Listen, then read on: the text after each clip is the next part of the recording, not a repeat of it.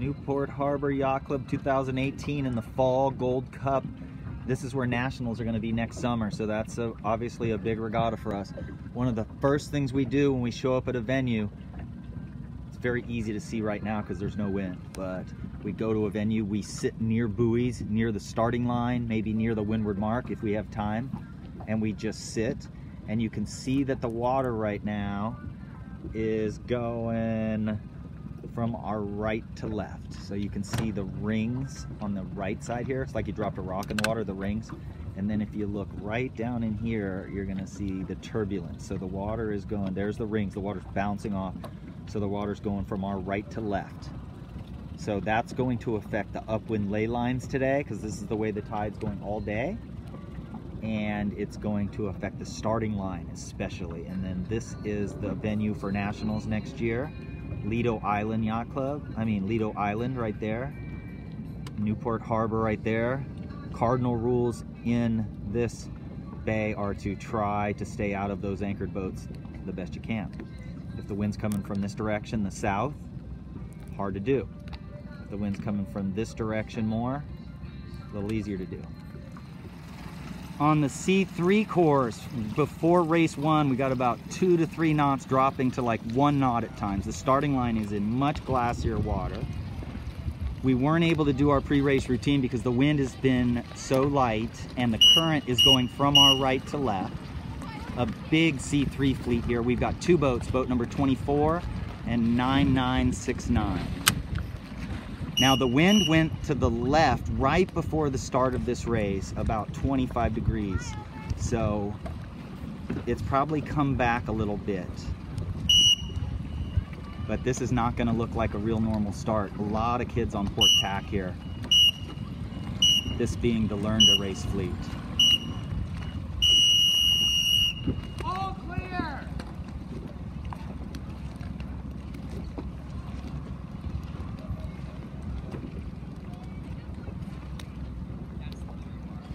Okay, so you can see this fleet is barely making progress. If you look at me, look at the flag and look at the land behind it. What would you estimate that speed is? That I'm gonna say that's 0.3 knots, maybe 0.2. But in a Sabot, that's a lot. And Taylor, first regatta ever. He has been fast-tracked to the Sabot squad. He's sailing a brand new club boat. Not really designed for racing, it's designed for durability, but there you go. And he's with the custom North sails we have, which are a little depowered because we have so many small kids in our program. So he's actually racing with a sail that's designed for younger kids. But first regatta for Taylor, he looks outstanding right there. He might be first already. This looks pretty good. He's sailing flat. In these conditions, we actually sit under the boom a little more, so that's gonna be our biggest change, is we're just gonna add 2 degrees, the tiniest bit of heel to leeward. And it's because we do not want to heel to windward in a Sabot. But that looks good. He's getting close. He's still sitting maybe a touch too far back, but looking pretty good. Okay, race 1 still. First place is already around. So first place did an outstanding job of just tacking on the ships. As he got pushed away from the mark, he would just tack. And then all of a sudden he'd get on one port tack or starboard and he'd be going fast. He'd just sit there and just let the boat rip. And then if he got any wind shifts, he'd just tack. And he just kept himself pointing mark. Look at Maddie right there, just perfect. Little bit of leeward heel, tiny bit, doesn't need any more. And there's Taylor right next to it. So great job, Maddie. Started way back just because we got down current.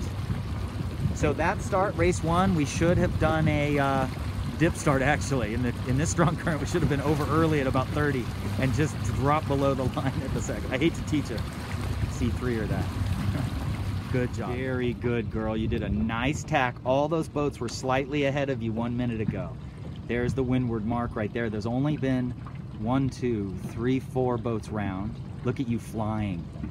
Look at you flying. That was what you did best, is that you came out of the tack, you saw the telltales not flying, and you adjusted your sail and tiller, and you got it flying. Look at that. You're going to round from a last place start. I know you were not happy with that start, to rounding in the top 6 or 7.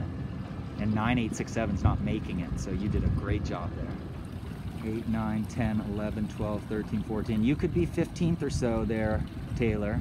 You've done a good job here. This has been a hard first race, like first race of your life outside of our club, and the wind has gone back and forth 20 degrees.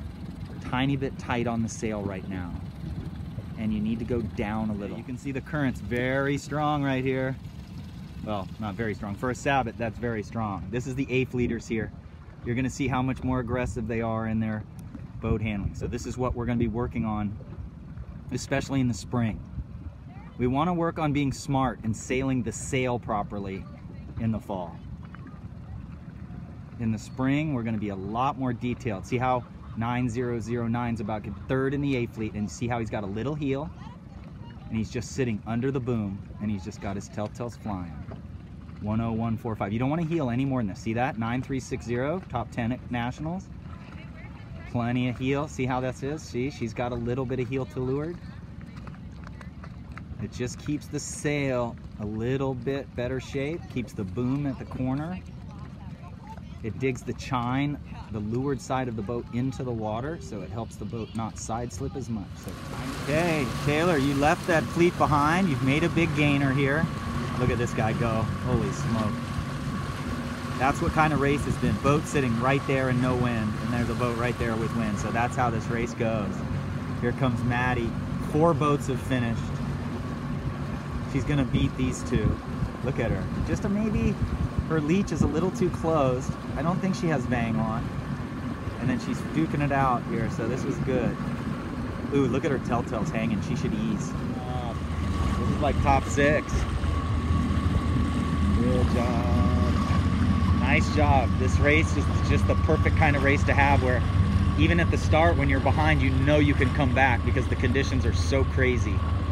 As you get better at racing, you see these puffs and these shifts, and you are able to hit them even better. Good job. Okay, I have no idea what place these guys are in, but they're in race 1 in the C1 fleet. Here's Bella in the C2 fleet, so I don't know if she's doing extremely well or not. She looks very good right there. Leeboard forward, mainsail trim. Sean is sailing a little too flat, a little sitting too far back.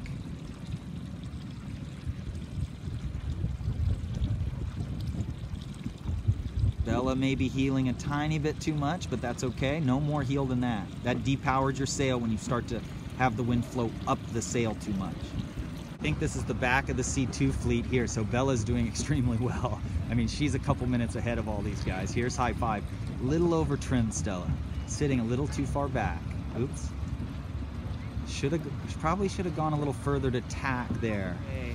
This is the C2 fleet. I think Bella's way ahead. Here's high 5 right here with Stella. I'm gonna say she's in the upper half for sure of the C2 fleet. I don't really know. There's fleets crisscrossing everywhere. She's just going too close to the wind. I can see her windward telltale moving a little. Windward telltale moving in this means your sail's luffing.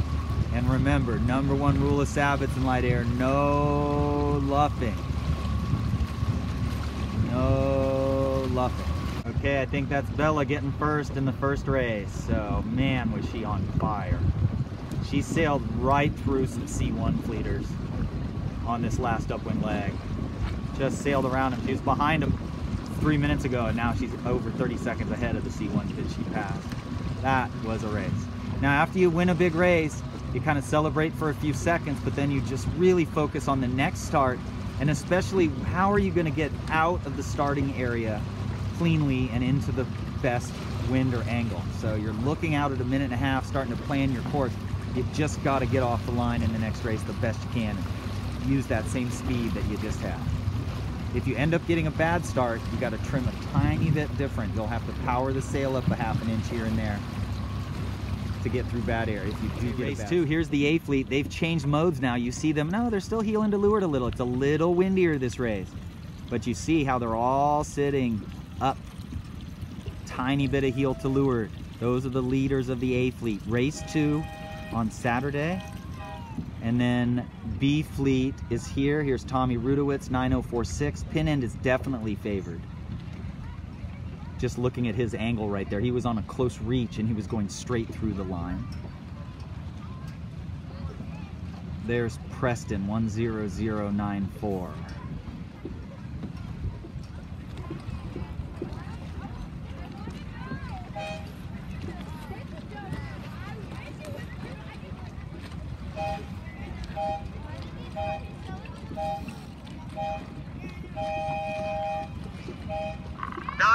961. Now Preston, you just hang out right there when 9735 tacks. Oh, you good speed, dude. Good speed. Okay, Tom. Duck, duck, duck, duck. Oh, maybe not. Maybe not. Oh boy, if you can cross that guy. Unfortunately, you just got tacked on. Okay, Preston, go. Preston should have tacked much sooner. Okay, race 2 for B Fleet. I think this is the leader here. Preston is right here. His sail's a little full. Oh, he just trimmed it in. Yeah, I wouldn't mind right there in that puff to go ahead and just flatten the main a tiny bit more. Oh God, you can't luff. Yes, good idea. Header, tack, nice.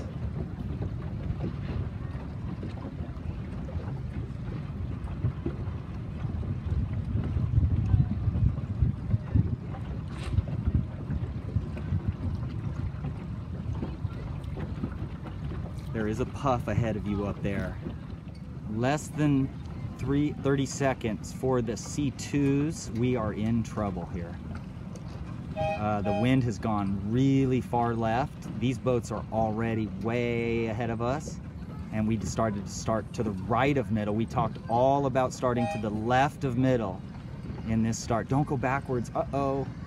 Uh-oh. Okay, so every single 9267. every single fleet ahead of us that started had that end down there winning after the start. 9267 might have been over, but they're going to be first, and we're way back at this end. So we got to do a better job of hearing when we're talking about what's working.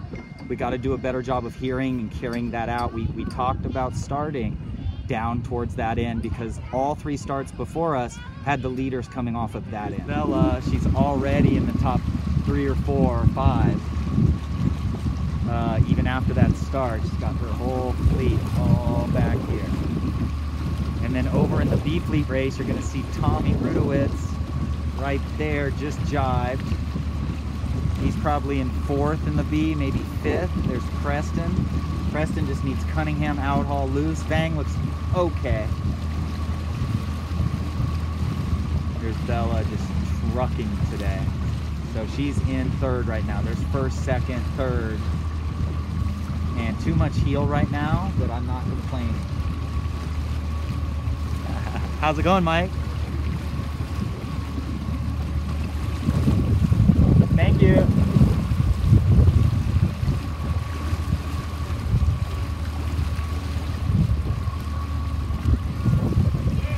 Okay, so again, it's actually 1:45 right now, and you again can see the water moving around the buoy.